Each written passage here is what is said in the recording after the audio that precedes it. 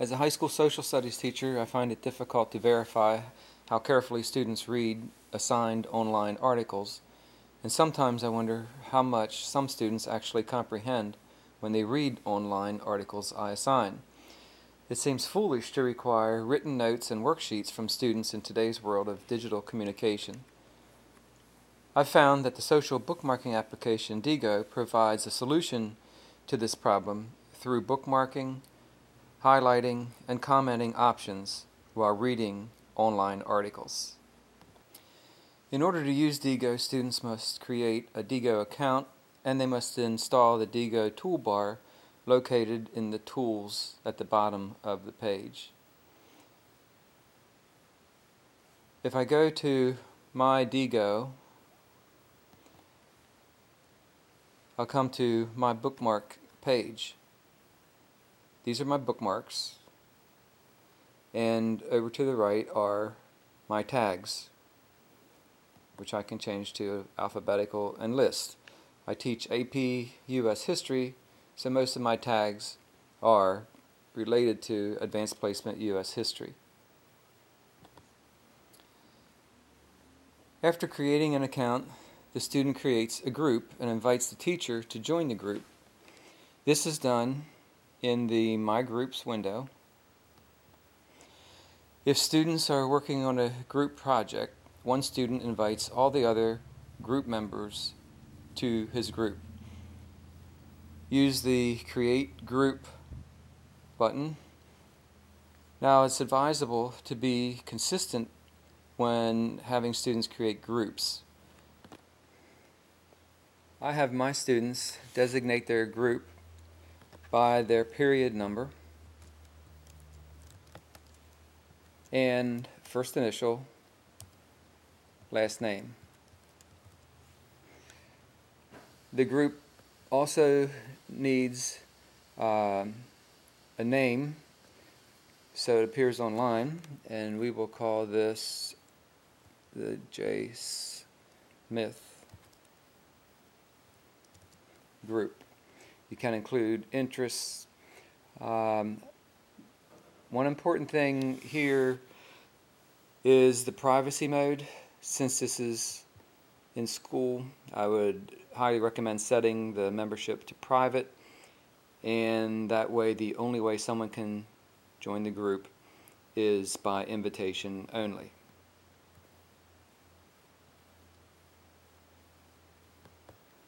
And here students can invite other people to join their group. In this case, it would be me, the teacher, or it could be other students who are doing the group work with them. I'm going to go back to my groups to show you how you can use these groups in student research. I'm going to select Period 1 Harvey group, to which I was invited. Here are the articles which this student used in his research, and I'll select the article on guerrilla warfare.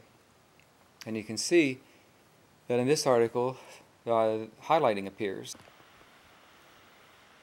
If the highlighting appears in yellow, a little Diigo pop-up menu appears.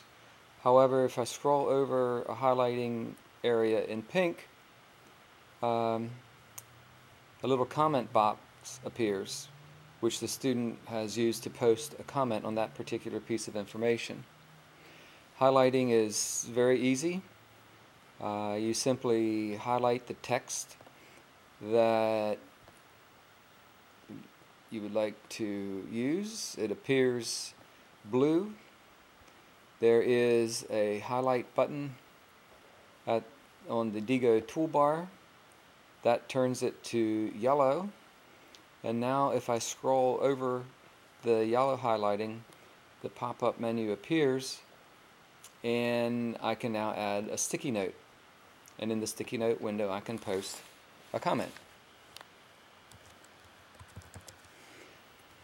And after I post the comment, I can choose to share that with the group. And I can share this back to period 1 Harvey group. I can tag it if I wish, and I can select OK. And now here is my comment on this piece of this particular article. So the power of this is I can see what it is this student not only has read, but how carefully he has read it and how he plans to use it in his essay or research. For instance, if I scroll over here, I can see that he says some of these apply to Iraq, some don't. And I might think that that might not be the world's best comment, and that perhaps this is a little vague. So I can add a comment to his comment. I can say, this is vague. Be specific. This is shared with him only. And I click OK.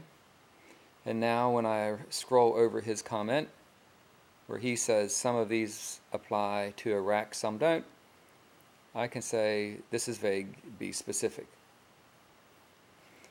So this is basically how Diigo works.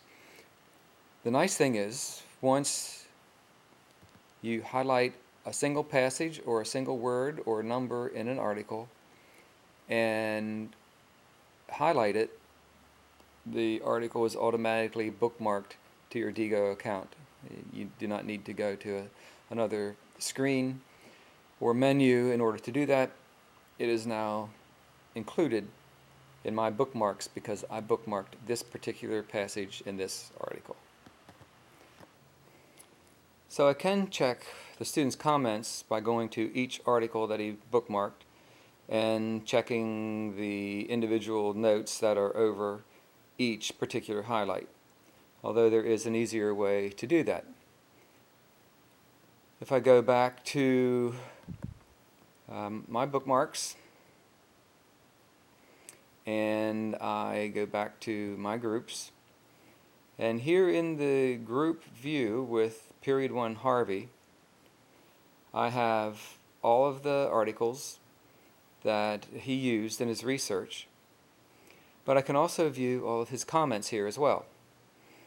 Over to the right is number 6, and if I click on expand, I can see in green these are the passages that he highlighted, and in yellow these are the comments that he made on each highlighted passage.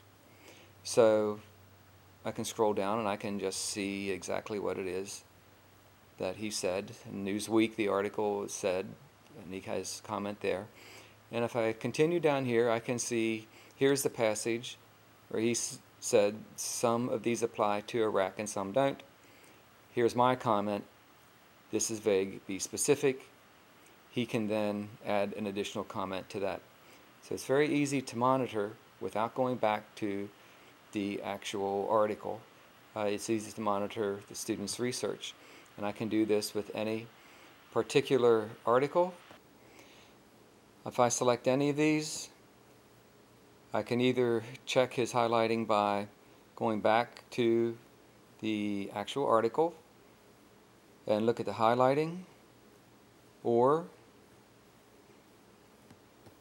if I go back to the groups page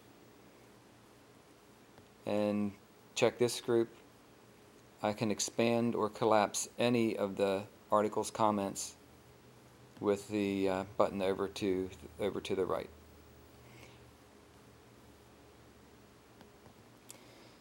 There are a couple of other things that I've learned about Diigo. Once you make an assignment and you do have groups to which you've been invited by students, you may end up with a lot of groups to which you really no longer want to belong. If you open the group window, there is a little button here that says Quit Group, and I could withdraw from Period 1 Harvey group at any time. You can quit any group to which you have been invited. You cannot eliminate groups which you have created without contacting Diigo. They will eliminate the group. You cannot delete a group. So I think Diigo is a very powerful tool with many possibilities for research and collaboration. It's not only a social bookmarking tool, but it is a great way to monitor student research by using groups, highlighting, and sticky notes, and by reading and posting comments on the students' research. Diigo also requires students to actually read the article in order to comment on it. In my book, this is a good thing.